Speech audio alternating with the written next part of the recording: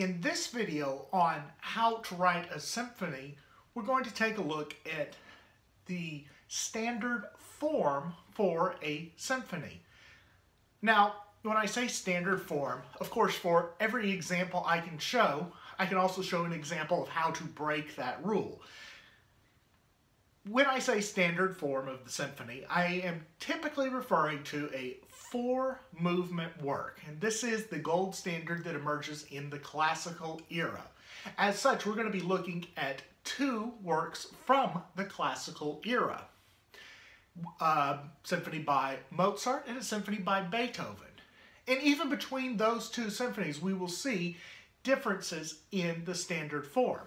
In the next video after that, we'll look at atypical forms in the symphony. But let's go ahead and start with Mozart. We're going to look at Symphony number 40. Symphony 40 is in G minor.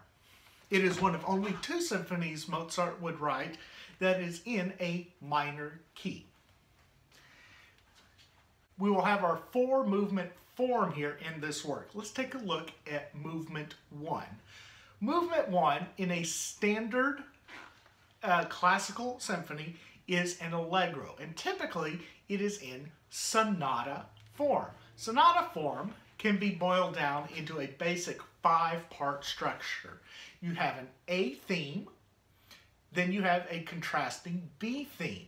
In earlier times, this was often called the masculine theme and the feminine theme, but we've moved away from that terminology, meaning you'd have a strong, aggressive theme followed by a much more gentle theme. But that terminology really does not suit the music or masculine and feminine very well at all. You would wrap up the A theme and the B theme with a little tail end, and this is what we would call the exposition. Then you would have a development section. This is a C section, and in this you're going to develop on the themes from A and B.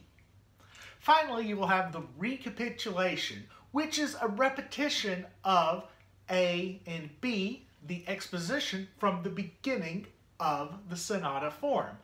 The only difference is that the B theme, which was typically in a different key from the A theme in the exposition, is now typically going to be in the same key as the A theme. So to summarize that, in the opening allegro we have an A theme followed by a B theme, typically in a different pitch center. This forms the exposition. Then we have the development, which takes the A theme and the B theme and stretches them as far as you can go. Then you have the recapitulation, the recap, and that takes the A theme and the B theme and states them again, just like they were stated in the beginning. And this forms the whole of the first movement. Typically this movement is always an allegro, meaning it's fast. And Mozart does this throughout all of his symphonies, with very few exceptions. Haydn would do a little bit different style. He would often open up his first movement with a short, slow adagio that would then just serve as a small prelude to the greater allegro. Beethoven will use the same format in his symphonies. I have Beethoven Symphony 3 here. In this, he opens up with a big sonata form. Very, very similar to what Mozart will do. In fact, this form will stay with us throughout the classical era, throughout the Romantic era, and we'll even see it in many 20th century compositions.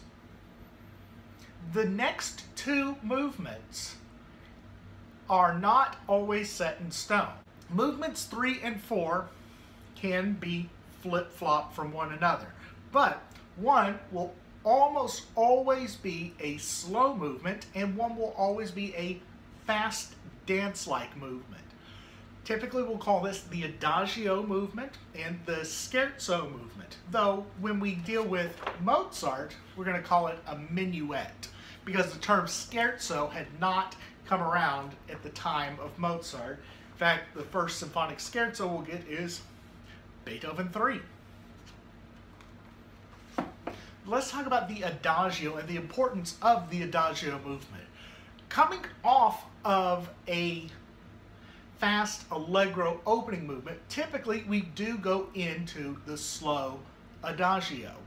So the adagio typically comes second. Here's why. This is a big idea in developing symphonic movements, and that's the idea of catharsis.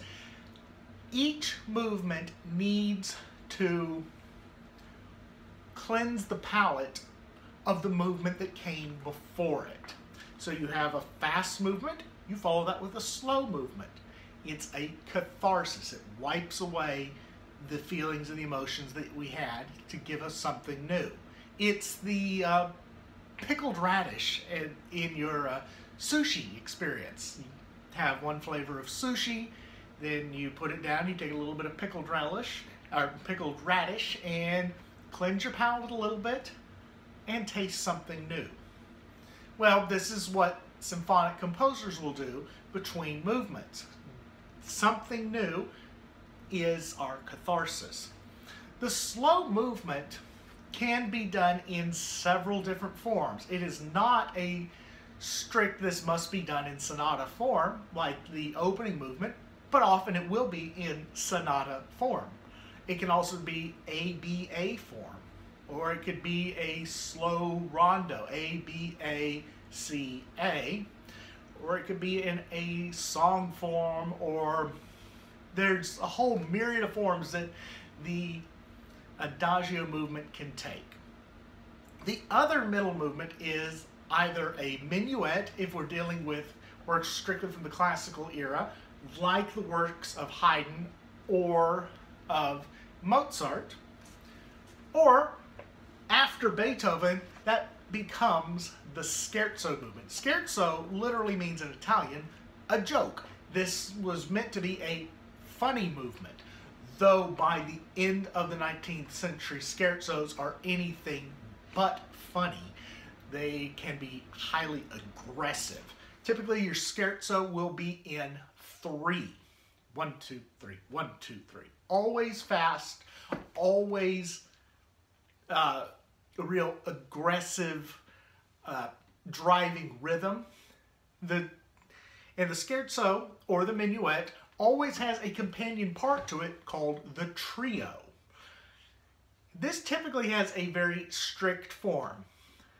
You have an A section that gets repeated, then you have a B section that gets repeated, then you go back to A again, then you go to the trio. Oftentimes the trio will be in a different key.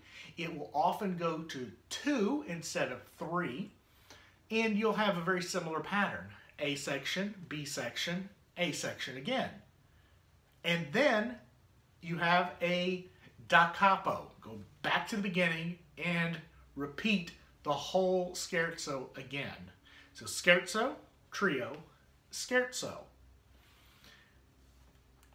The da capo is there, and it just lengthens it by another third. Very rarely will the composer ever write out the second scherzo. Of course, one example where that happens is, well, Beethoven 3. Because Beethoven 3, well, of course, being the original symphonic scherzo, literally does have a joke in it where he, for one measure, changes the meter on the repetition, throws in a 2/4 bar right at the end, and the joke is that it feels like somebody missed a beat. Finally, we get the finale. And again, the finale is usually an allegro movement. Typically, the finale is in rondo form. Rondo form, you do a 5-part rondo or a 7-part rondo. 5-part is A, B, A, C, A. A 7-part is A, B, A, C, A, B, or D, A. The C in the 7-part rondo can function as a development section, taking on themes from A and B earlier on. When this happens, it's called a sonata rondo because it feels like a sonata form that we use in the first movement. It just gets you an extra part in the exposition. A, B, A, instead of just A, B. Then C is our development, then A, B, and an extra A on the end.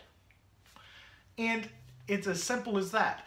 Now, typically, when we have our fast finale, it comes right after our scherzo. So we have two fast movements next to each other.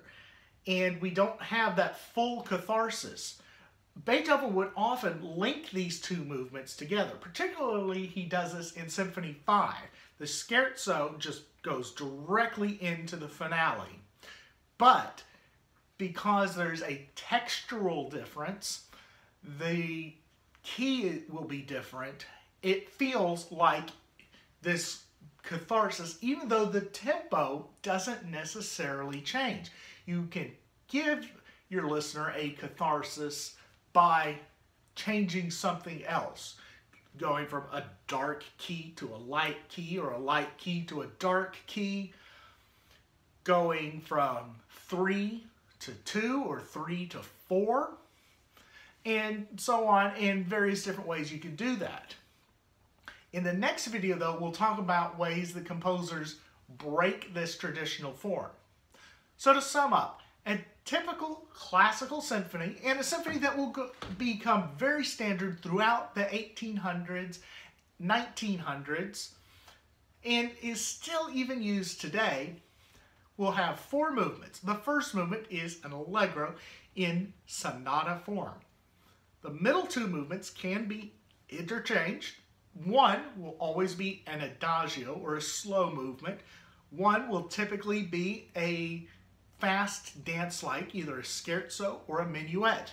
And finally, we have the 4th movement, which is a fast finale, typically in rondo, sonata, or sonata rondo form.